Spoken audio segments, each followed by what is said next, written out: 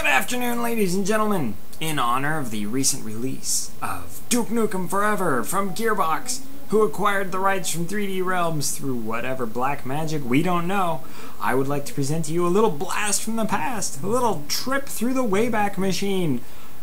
I kind of pulled out my old archive of PC Gamer. You can see back there. I've got a few PC Gamers.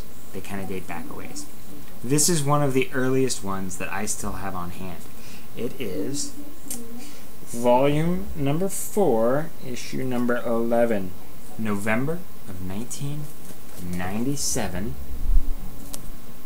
Duke Nukem Forever, the preview, first ever screenshots. Also, XCOM Apocalypse, The Spacebar, Warlords 3, and reviews for Starfleet Academy, Outpost 2, and Resident Evil. Wait a minute. Aren't there like 18 Resident Evil games out now?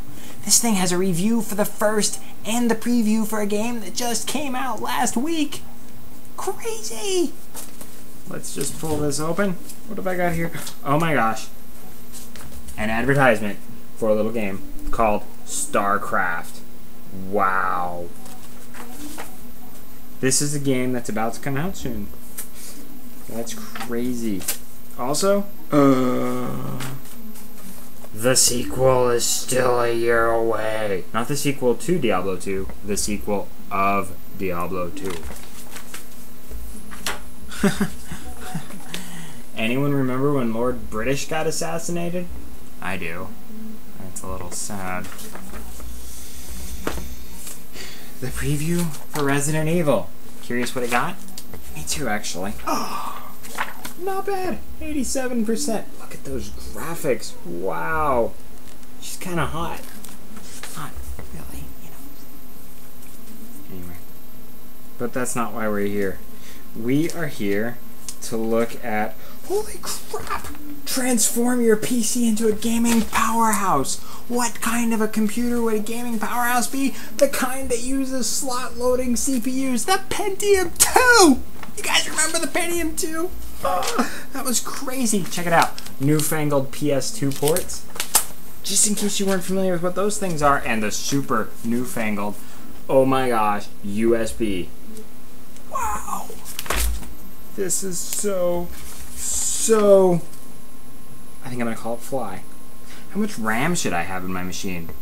Do you need to upgrade your RAM? It all depends on what you do to your computer and how much you already have. For the average gamer running Windows 95, 16 megabytes is the minimum you'll want in your machine. For even better performance, you'll want 24 or 32 megabytes.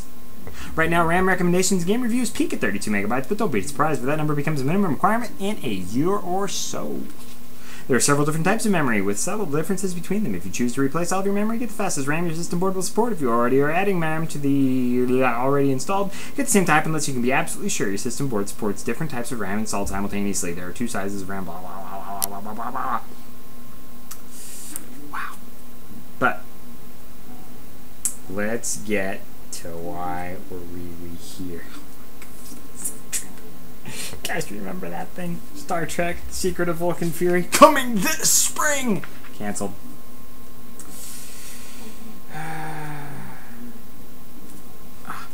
Here it is. Here it is. Wow. Holy crap. Yep, they built it on the Quake engine, originally. Then they licensed Unreal. And then, I don't know what they ended up with. You know, now that it's finally out. They've also got initial screenshots to Max Payne. Look at what Max Payne originally looked like. Holy crap. I just had a fly land on my ear. That's crazy, I hate that. Zork, Grand Inquisitor. Okay, here we go. Hail to the king, baby. I try to do the Duke voice, but I just can't. Hail to the king, baby. Yeah, whatever. Not even a little bit.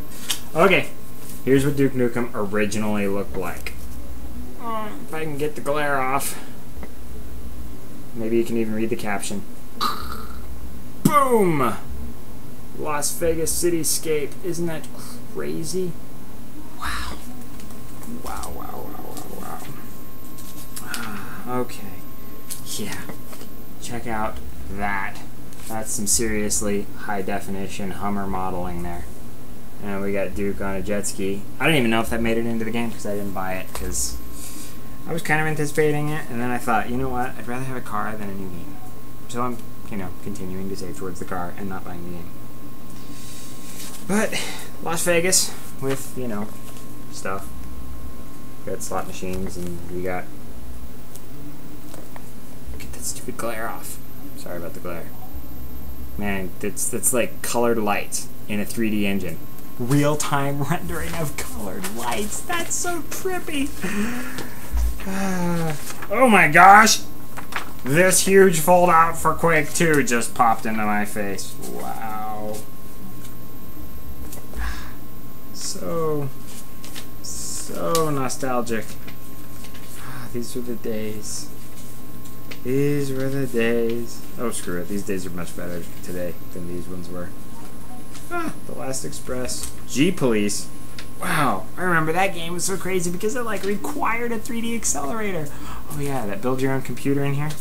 3D effects cards. They put 2 of them in it because you could have them in SLI. That was back when SLI stood for Scan Line Interleave, because you'd have 2 cards. One would render the even numbered frames and the other one would render the odd numbered, not frames, sorry, lines, because it's Scan Line Interleave.